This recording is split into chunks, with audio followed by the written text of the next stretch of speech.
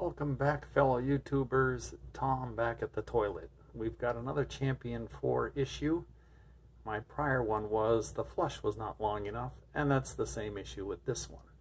However, their new design here is really restricting how long you can make that flush last. So first we'll take a look at how long this one lasts, and then we'll take a look at the modification. That's super easy to do. It'll only take a second. Here we go. Here's a regular flush on this one. All you just touch it like that. That's it.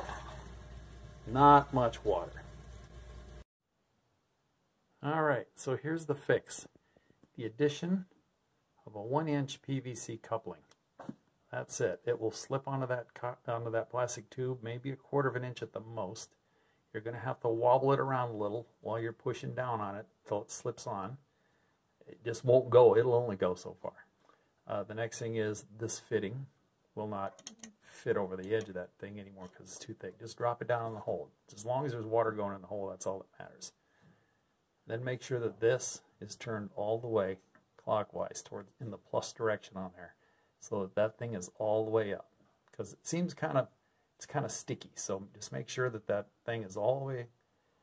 That little float down there is come up as far as it can go, so that the flush is long. And here's the difference that it makes.